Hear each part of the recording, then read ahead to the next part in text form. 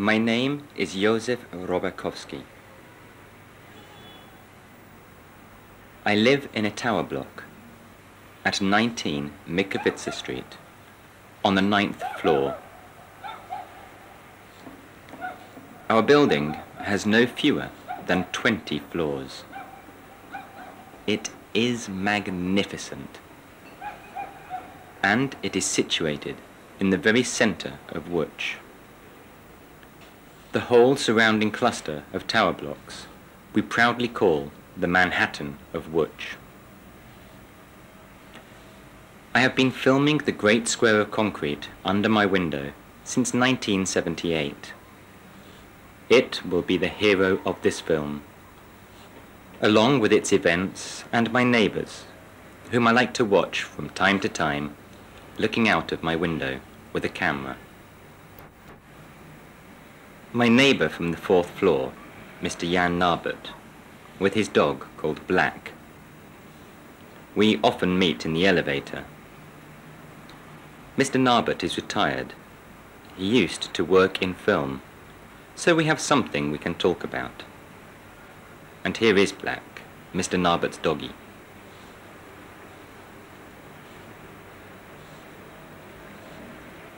But wait a minute. Some tramp comes straggling up to Black.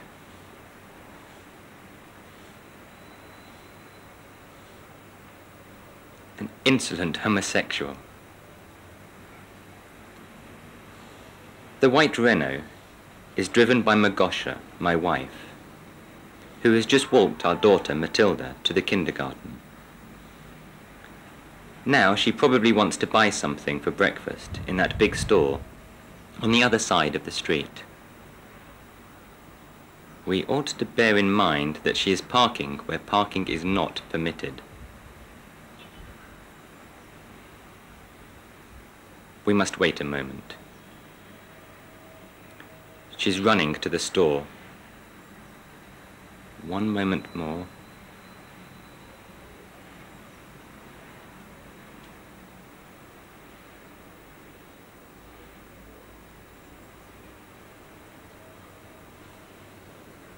She's probably queuing now.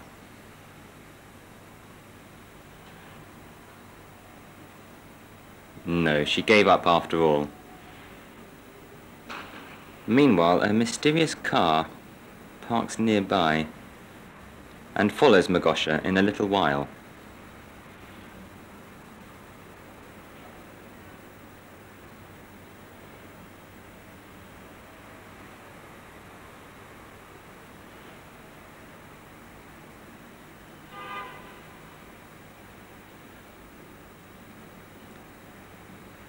The rest of the action would take place a few minutes later, when Małgosia was ordered to pull over at the next crossing.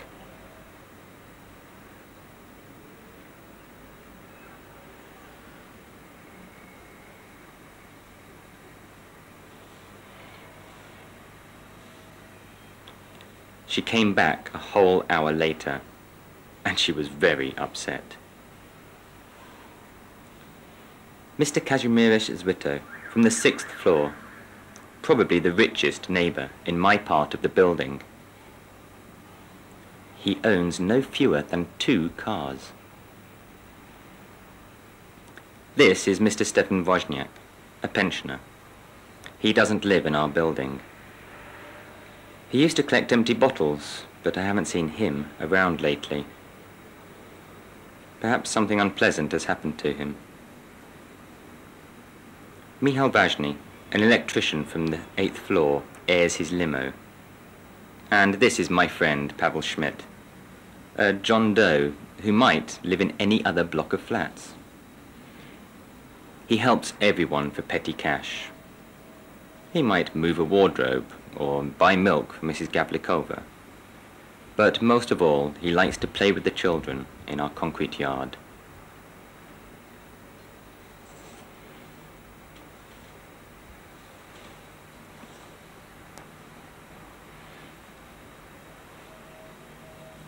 May Day, 1979. My neighbor, Karol Pittis, knows that I'm making a film. He asked me to shoot him when he'd be marching in the parade with his fellow workers from their factory. He's in the very center of the frame now. I can see him. He's waving to me with his balloon in a friendly gesture. Mr. Pittis will be glad that I shot him. Now, on the 19th floor, we also have a professional car rally driver, a Mr. Schwerzi, who shows his class to his neighbors when the first snows come. One has got to admit that he is good. Emilia Stanislavska, who used to teach Russian, lives in another building nearby. She's quietly returning home.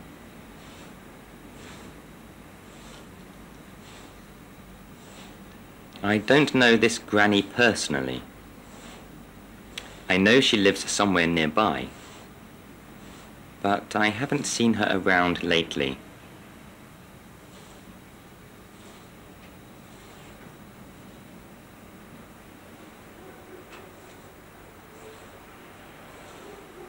The young man passing across the screen now doesn't really interest me, but I watch with interest the Director General of the Łódź meat processing plant, Mr. Jerzy Matusiak, from the 16th floor.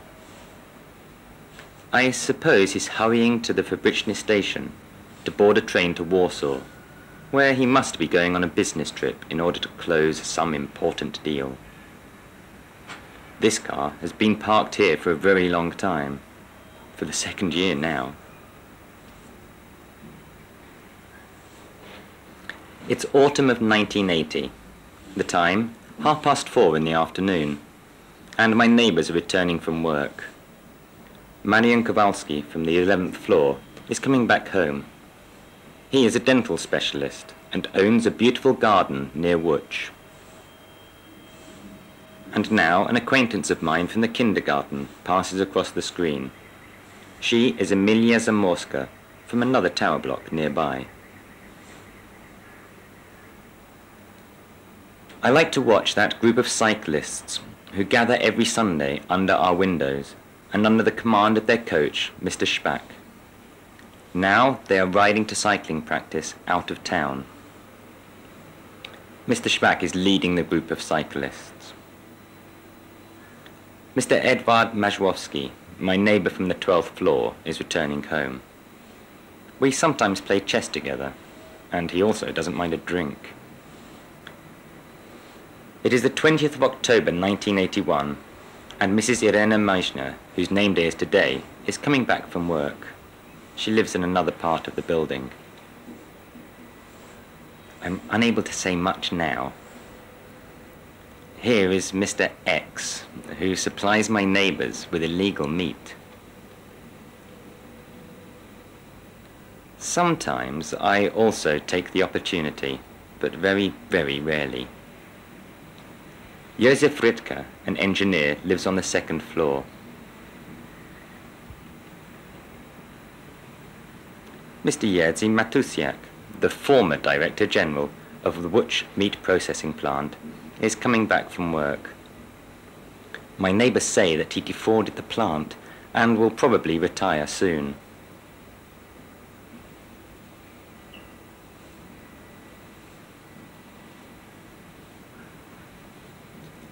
This path was trod by the Catholics from our building because there is a big church in the vicinity.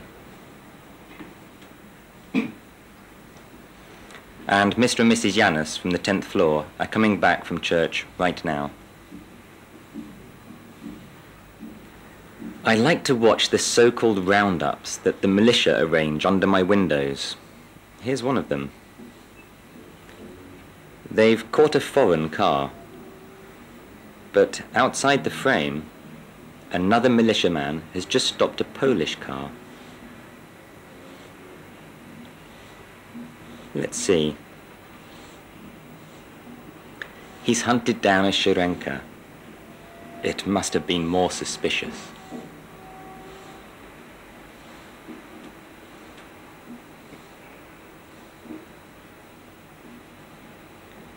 This Sunday evening, the family of our superintendent, Mr. Solage, has gone out for a walk on our yard of concrete.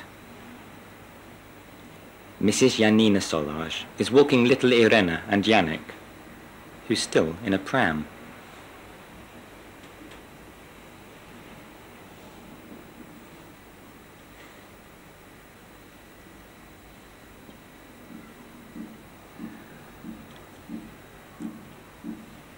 Sometimes simply nothing happens on this huge square.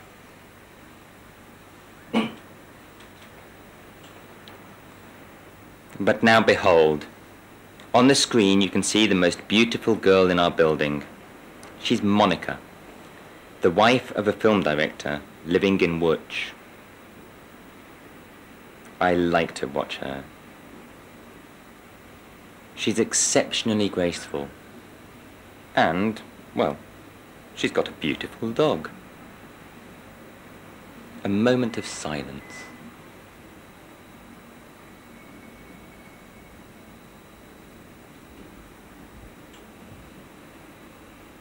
Marek, the super son, is my favourite. Or, to be more precise, a friend.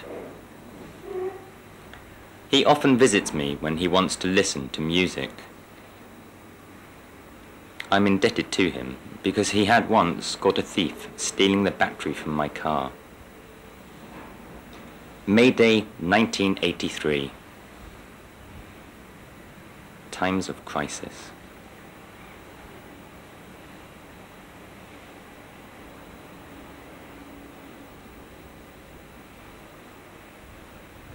Our beautiful square has been changed into a city parking lot. A terrible decision. Buses from all over Poland, Katowice, Białowieża, Kędzierzyna, Zamość, Lublin, and other cities. People buy what they can in the nearby Central department store. Those two girls are from Kruszwica. Their bus has gone. They've been looking for it in vain. I invited them to my place for tea. They were very tired. One is called Helena, the other Marissa. They write cool letters to me. There are militia patrols and militia raids somewhere deep in the city. Every few minutes one can hear shrill sirens and warning signals of militia vehicles driving at full speed.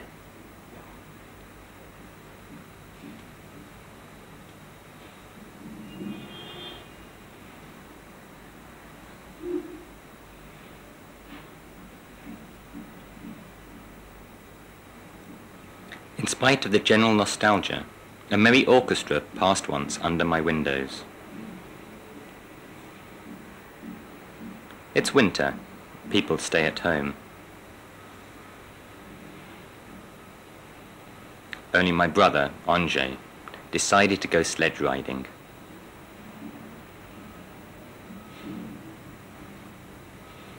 A bookkeeper, Felix Miodvi, from the 15th floor, is coming back from work. And those strange convolutions of the little Fiat are the work of Mr. Zenon Drevno from the 14th floor. More militia raids. The square has lost its sense.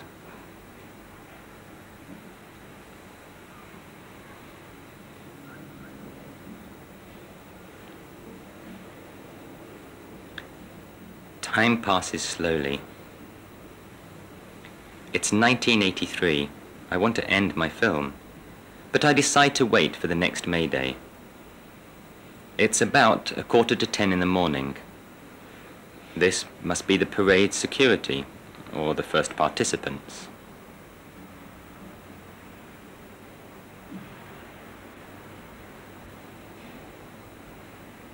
No, it's security.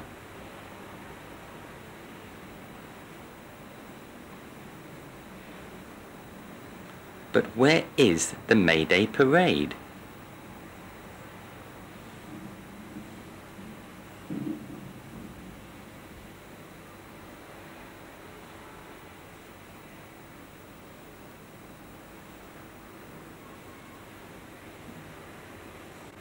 Ah, there they are, although something's changed. They used to march from right to the left, and now they've switched from the left to the right. But this doesn't really mean anything. 6 years have gone by. It's the 90s now. We live in the longed-for free Poland. But our parking lot doesn't prosper too well.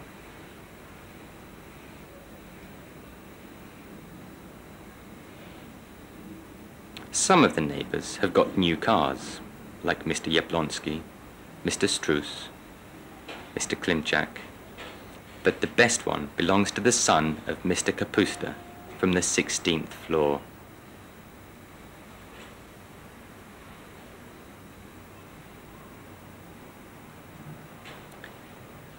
Everyone wants to do all kinds of cleaning jobs. They sweep, repair, paint, saw, and even cement. There is a lot to do, especially in our concrete yard. Oh, sorry, our concrete parking lot. The old decision Colonel Michalski made in the times of martial law bears evil consequence. Nothing happens in our desolate parking lot. It is grey and dull. There are very few clients. The only thing I remember is a terrible snowstorm, a real cloudburst. It must have been about 4 years ago. Snow kept falling for 3 days and nights.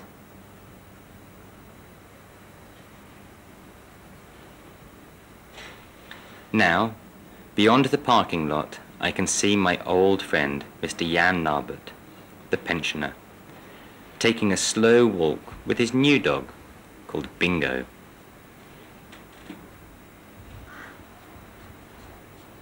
Undoubtedly, the traffic in our new avenue has grown heavier. The avenue no longer bears the name of the poet Adam Mickiewicz, but of Józef Piłsudski, a marshal. Times have changed.